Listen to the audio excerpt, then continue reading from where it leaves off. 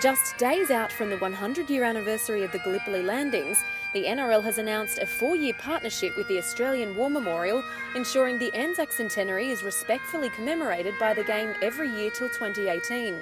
NRL Chief Executive Dave Smith revealed the plan alongside Dr Brendan Nelson, the Director of the Australian War Memorial.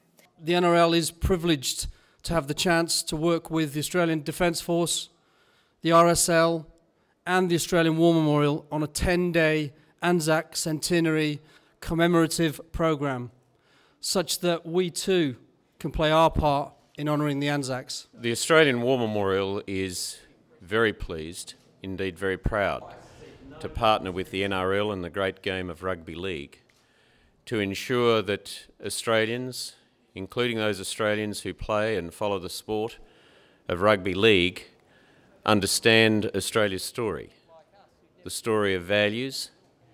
Yes, it's set in the context of war, but in the end it's about mateship, friendship, support of one another, the qualities of endurance, of courage, of sacrifice, and being prepared to support each other.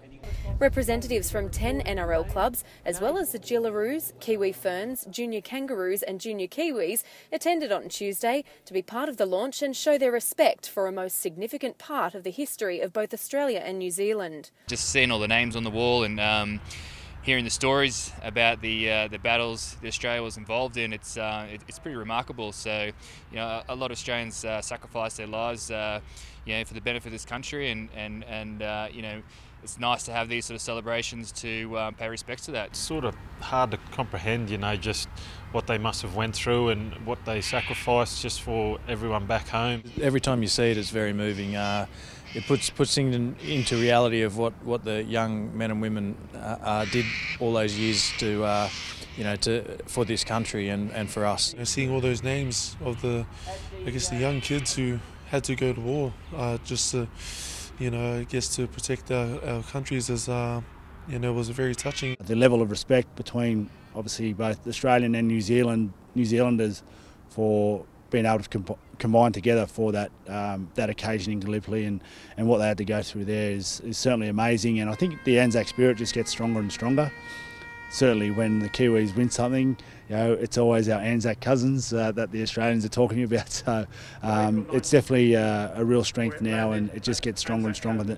The amount of respect that players have for the soldiers is huge.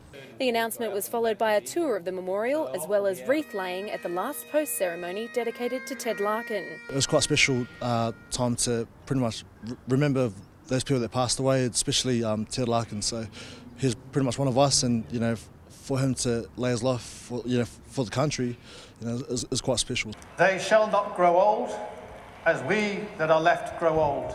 It's a special occasion.